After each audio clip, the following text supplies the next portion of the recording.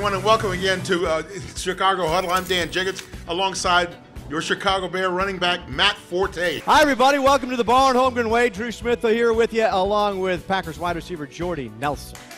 Welcome back to Green Bay Nation, presented by Quick Trip. I'm Leslie Spoon alongside James Jones. Hi, everyone, and welcome to the second season of The Better Half. If this is your first time joining us, this is a lifestyle show about food, fashion, families, fitness, and fun projects. It's hosted by me, Rachel Monick, and the wives of the Green Bay Packers. I think it went well. I think the last 2 weeks, or the last week of preseason and then the week headed up to San Francisco, I know we spent a little extra time on the side just running routes, and Aaron and I have some years put together now, so we stayed on the game mentally, and then once we were able to run and get after it, everything started picking up pretty fast. Yeah, I mean, that's something that Coach Trestman preaches to us each and every week at practice, that we have to win the turnover battle. And, you know, with a defense like we have who gets takeaways, which they got some takeaways late in the game, but we had already made too many turnovers. And once you do something like that, it's hard to win a game in the NFL when you do that. Yeah. But yeah, your kids are so cute. And they were actually born on the same day, 2 years apart. Yep, right. August 3rd, which is also family night. So it's crazy for us this year because Mike had to be at the hospital and then go, you know, play football. So what a trooper. Yeah, awesome. His next question is it tough to remember all of Aaron Rodgers' hand signals?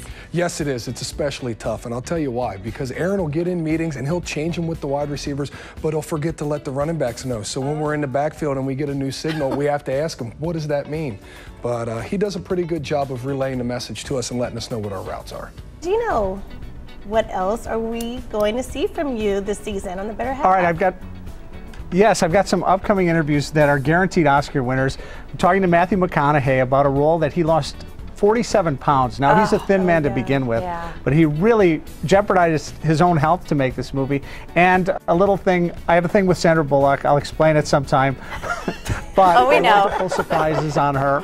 Donald Driver is now a nationwide name. It wasn't just Packer fans that allowed you to get this. No, it wasn't just Packer fans. It was fans around America and outside America, international. Because it was crazy. I had a couple of people tweet me from China and the UK. And when they tweet in China, does it come in characters? I didn't know you were bilingual. No, I don't know it that well at all. But a couple of it did come in different languages, and I had some friends read it or whatever, and they were just saying, we're big fans of yours, but we love you and we're voting for you. So.